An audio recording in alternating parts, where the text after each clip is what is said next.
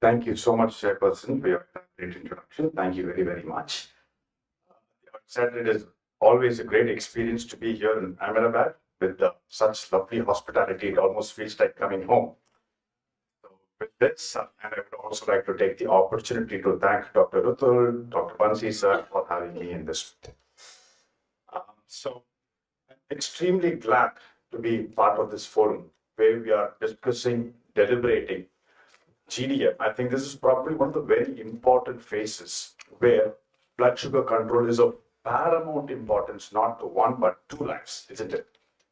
And thankfully, the silver lining is it is the only time that patients are willing to follow our advice to the T, and they're extremely determined also to get the blood sugar under control. Now, yesterday before I took my flight here, I saw a GDM patient with the family members, and all of that were very inclined, very determined to follow any protocol to get the blood sugar under control. They know that, the obstetrician is waiting there to bounce back to us. Anything goes wrong, they're going to blame it on blood sugar, right? So that's how we are like walking on thin ice.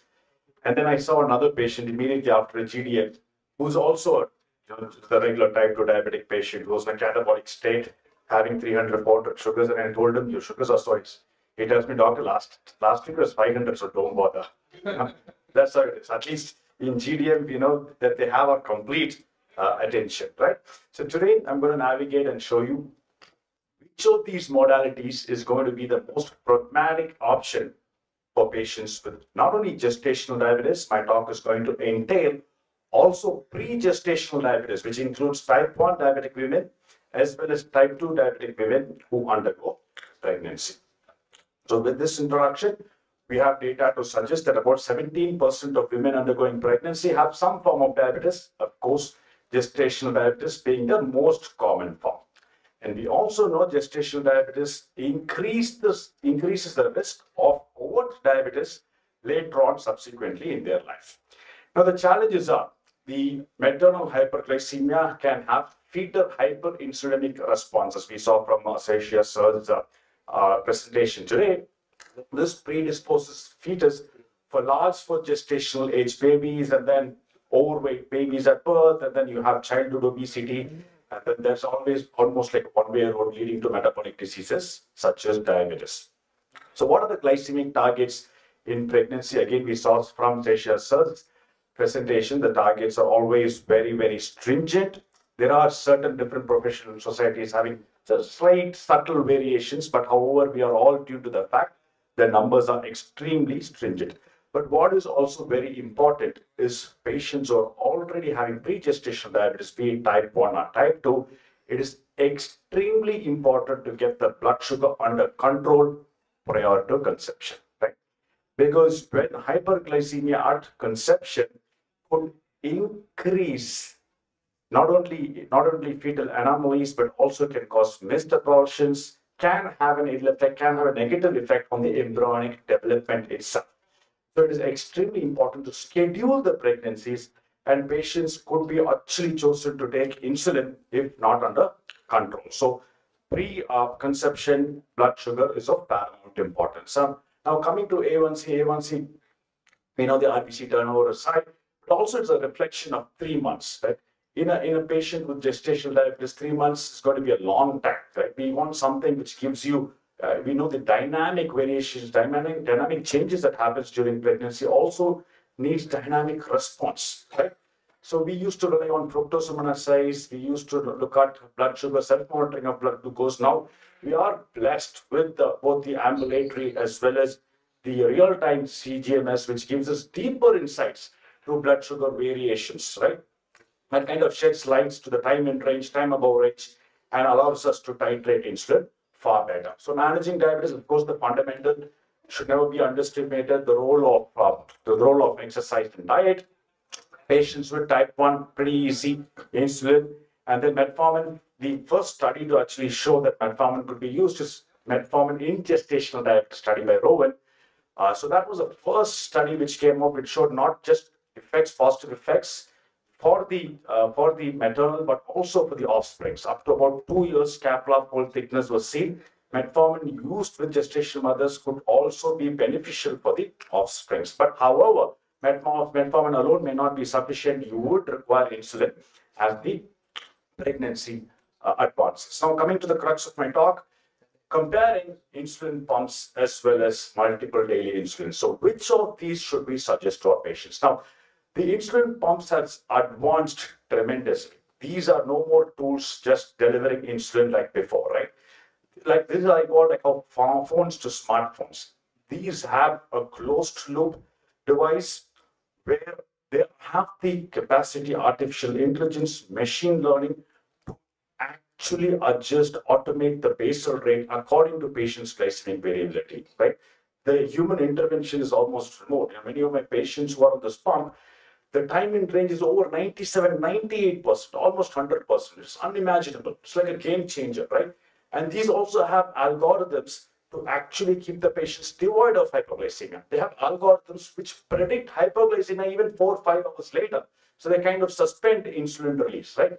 These are how the pumps are completely advanced. No, they're absolute game changers, no doubt about that. Let's see some of the limitations in the subsequent slide. But multiple daily insulins, these have been the conventional approach over the years. This is probably the most practical choice because it is very affordable, it is quite easy, and it is very convenient, right? Some of the limitations of the pump, of course, the expense is huge, right?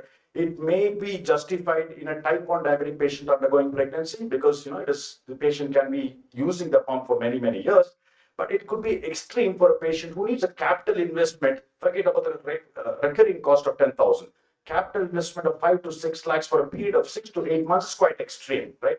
So not too sure whether we can convince such patients. Infusion site reactions, if you're looking at only a term for pregnancy, is not a concern. Risk of decay, certain studies have shown before that's because of the tube blockages or also because of concomitant infections, but then we need to consider of rescue medicines, educate the patients. Some have phobias of being used to the gadget here. They may not be very comfortable. And of course, most patients have to be motivated to change the tubes, to calibrate the sensors, check the blood sugars. In case the sensor wants calibration, you need to check more often, so on and so forth. So these are some of the limitations. Now, this is a publication in 2013. Mind you, this is comparing the pre-generation pumps. So this study, this was published in Obstetric Medicine, showed there's actually not much of a difference between both the pumps and multiple daily infusions. If you look at in the study of Chen et al., it actually had a little higher amount of decay in the pump group. That was actually because of concomitant infections. There was higher rate of neonatal hypoglycemia again in the pump group. Now, neonatal hypoglycemia is hypoglycemia in the infants of the first day of birth, less than 40 milligrams. That's because of maternal blood sugar levels. That was again seen in the pump group. However, in the Chico et al., there was a little bit of a large gestational age in the pump group. Otherwise, if you see more or less, there's not much of a difference in the main outcomes, including HbA1c, including maternal and fetal outcomes. So what happens in 2016, the Cochrane review looked at detailed assessments and analysis and kind of concluded that neither one is superior to the other. Right? So it left to the treating clinicians that either of them could be actually used depending upon the patient profile. Now, I'm going to show you this data of type 1 diabetic patients. There are a lot of studies who underwent pregnancy. There was about 47 meta-analysis, 47 studies included. 43 were non-RCTs, all type 1 diabetic patients comparing infusion therapy to multiple daily infusion therapy. The first trimester, in fact, the pump therapy was better than the multiple daily infusion. This was probably because pre-conception, the blood sugar control was very good in the pump arm, which kind of carried over to the first trimester. However, in the subsequent trimesters, there was not much difference between both the arms. So both MDI as well as pump were quite similar. However, in the pump, the insulin requirement was quite low because the basal rates can be staggered, right? It can be easily optimized, so it goes a little low and consequently also resulting in less amount of hyperglycemia. This itself is a takeaway, isn't it? If you have a lower amount of hyperglycemia itself is a takeaway. However, to everyone's surprise, this is probably the largest trial, concept trial in type 1 diabetic patients, in about 200 and over patients. Now, to everyone's surprise, over here in this, you can look up, this is not very clear. I'll read it out to you. About 53 patients out of 102 patients with pump achieved the target HbA1c of less than 6.5. However, in the MDA arm, about over 70 patients achieved the target HbA1c, clearly demonstrating MDI could be actually superior to pump in this concept trial. So this was actually a surprise, and not just that, at birth, the neonatal hypoglycemia was higher in the pump arm, neonatal admissions were higher, gestational hypertension was also higher in the pump arm, but actually came as a cause of concern. But later on, there was another observational study.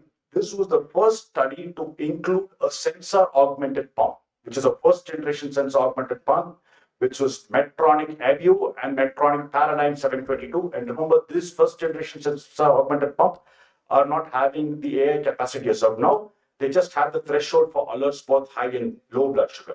This itself kind of showed that blood sugar, in fact, was much better, not just at preconception, but at every stage of pregnancy, including the first trimester, second trimester, third trimester, and so on. So this clearly shows that as pumps are getting advanced, we are able to get definitely much blood sugar control with advancing technology. So as you can clearly see, the first trimester, second trimester, and third trimester, the blood sugar level is much better. Now, in the concept study, was taken up after this such robust results, and one of the reasons why in the concept study the pump arm had hyperglycemia towards the second and third phase trimesters was one of the reasons that was cited by the authors is because the day-to-day variability of insulin pharmacokinetics change very rapidly in pregnancy. If you look at the absorption rate of insulin, it reduces by about 1.5% every week, right? So if insulin is absorbed at a particular time at about 12 weeks of gestation, if you look at a 28 or 30 weeks gestation mother, the insulin absorption actually decreases by about 50%. Now, the concept study also was the first study to use CGMS for both MDI and insulin pumps. And the clinicians with the CGMA data were able to titrate insulin far better, dynamically respond, and able to bring the blood sugar control. Although CGMS were there was not advanced pump in the, not the AI pump in the concept trial. And there was also a little reluctance of meal timing of insulin and calculating carbohydrate to insulin ratio. So these were some of the points probably ending up in favor of MDI and the pump not getting their results as expected. But however, the observational study kind of shed light that pump would perhaps be the way forward. And this is the final meta-analysis to have published this year, which also looked at the contemporary insulin pumps, showing that blood sugar control was quite effective in the pumps. However, there were a couple of concerns where there was a higher odds of ratio for cesarean delivery and for large gestational age, which requires further evaluation in future studies. So there are a lot more studies underway which are included the current generation pumps. And as I alluded to during the beginning of my talk, I think that would be the future. That would perhaps be the future. I think they will get the time in range to over 98%. And that studies we have to wait till they are rolled out. Finally, to conclude, at this point in time, I think as long as we get the blood sugar controlled and prevent complications, I think we get the job done. That's what matters. And basically, finally, it also boils down to a lot of factors, including patients' affordability, patients' comfort. I think it needs to be a much collaborative effort from the treating physician as well as the patients' comfort levels. And I think after that, we need to make our decision. So with this, I'd like to conclude my talk. Thank you very much for giving me this opportunity. Thank you.